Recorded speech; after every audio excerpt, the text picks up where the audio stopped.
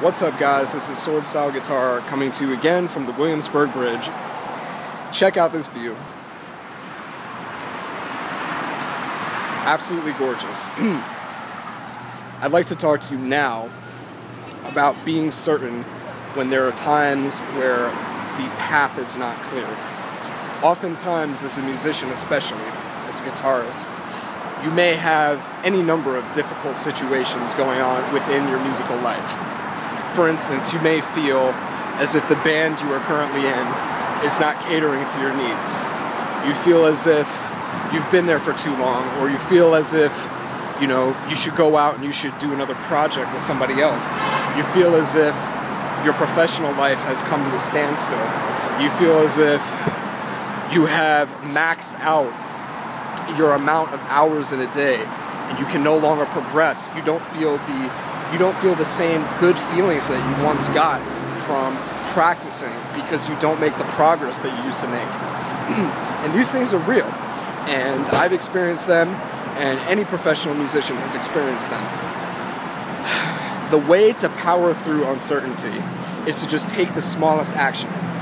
You don't need to take perfect action at all. The first thing that you need to do as soon as you get into a rut is just take a second to think of the first thing that you know would be a good move for you. Now, you can meditate on it, you can breathe, you can take 10 minutes to just meditate and breathe, and then at the end of it, you can just think about the first few things that come to mind and write them down and plan it. But also, it doesn't have to be that big.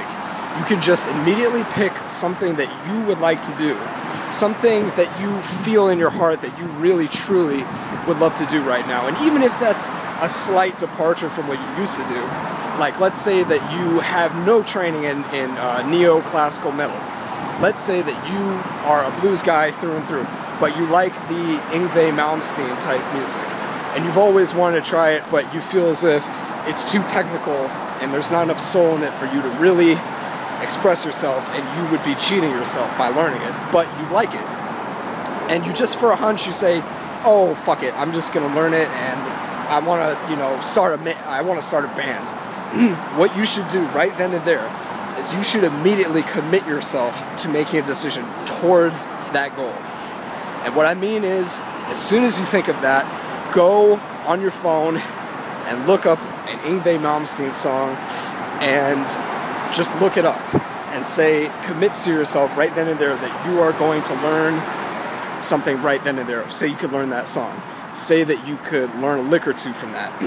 And what you do is you then write down a commitment to yourself that by the end of the week, I will have learned so and so many bars. I will have learned the chorus from this song. I will have learned something for this song. And then you could get yourself an accountability. You could get somebody who you could hold yourself accountable to.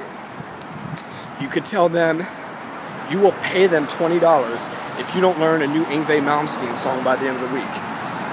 This method of just taking a small action from the scene that you have these doubts and then holding yourself accountable is a tremendous way to be a self-starter.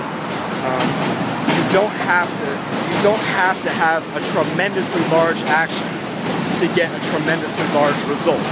Remember that, because if you just, let's say you learn that song, let's say you learn the whole song, and it's in a completely different style from what you're used to learning, you may discover that you have been going on the wrong path, or you may discover a new technique or a new sound that will greatly benefit you in the road to come. You may demonstrate to yourself that you have the ability to learn a new song of a different style, and that is something that's huge to you.